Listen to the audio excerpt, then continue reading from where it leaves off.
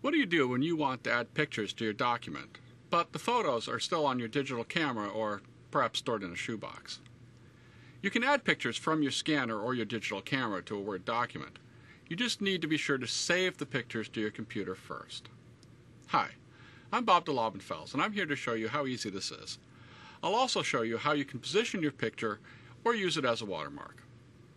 So first, connect your camera or scanner and follow the instructions that appear. I'm going to scan a picture that I want to use.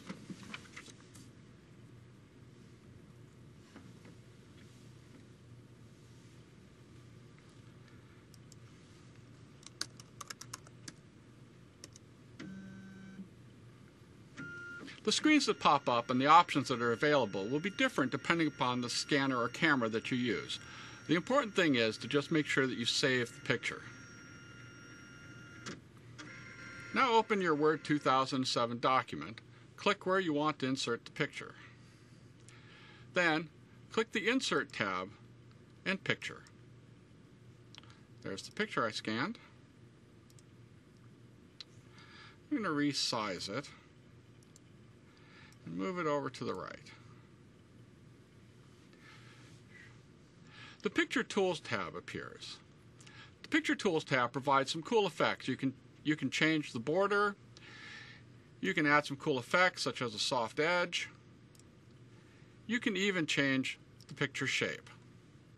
How you position your picture relative to your text depends upon whether you want the picture to be inline or floating.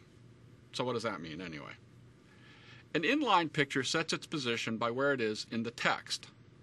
A floating picture sets its position by where it is on the page. Let me show you some examples. If you want your picture to stay with a specific paragraph, you can position it as inline.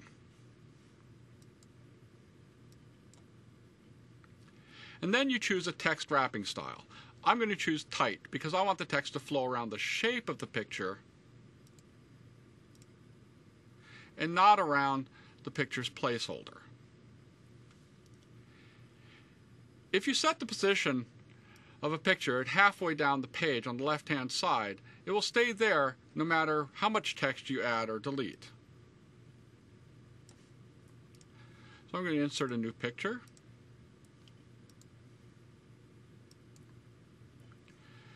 And I choose position, left-hand side. Now when you look at the position commands, you don't see a floating option. That's because the inline option acts to position as inline, and all those other choices are formats for floating pictures.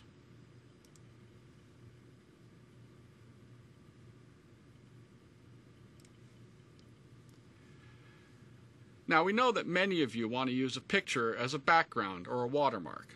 Let's look at how you can do that. You can use the Printed Watermark dialog to select your picture. Go to Page Layout, Watermark.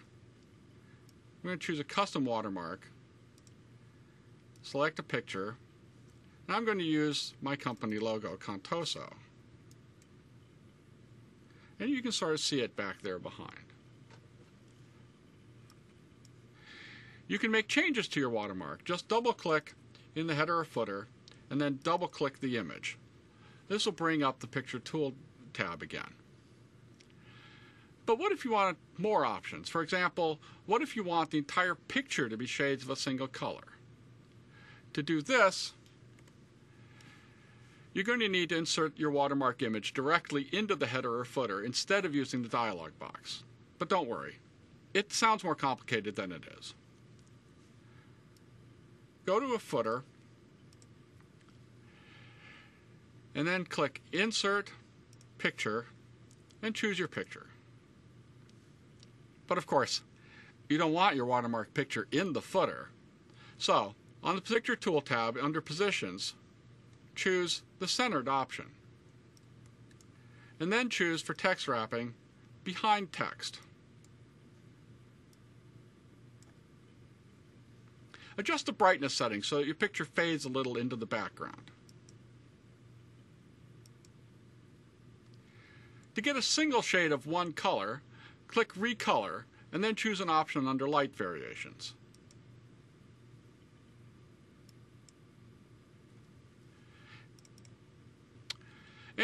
There's your fully customized watermark on every page.